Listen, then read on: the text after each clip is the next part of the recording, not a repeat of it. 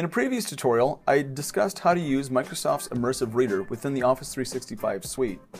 Today, I'm going to show you how to use Microsoft's Immersive Reader tools on things other than in the Office 365 suite, such as this web page. First, we're going to get started on showing you how to install the Immersive Reader extension found in the web store. I'm going to open up a new tab, click on Apps, click on the web store, and type in Immersive Reader. The first extension you should see is offered by Informal Testing, No Affiliation. It's a very simple and safe to use extension approved by the district, and make sure that you hit the Add to Chrome button. I've already installed it, so now it says Rated. Moving on, to use the Immersive Reader, you simply highlight the text that you want to use, right mouse click on that text, and click on Help Me Read This.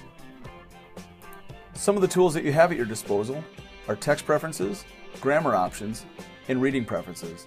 For more information on how to use those tools, please see my previous tutorial. It's very short at only 2 minutes, and you'll see one of the links at the end card of this video.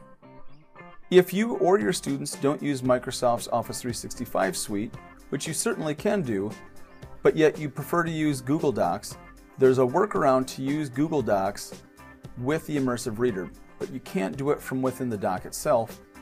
You need to publish the document. So I'm going to go to File, Publish to Web, and click on Publish. The link provided can be copied and pasted into a browser, or simply right mouse click and click on Go To. Once opened up, you can click and drag to select your text, or you can do Control A on your keyboard and then right mouse click. Click on Help Me Read This, and you're ready to use the Immersive Reader.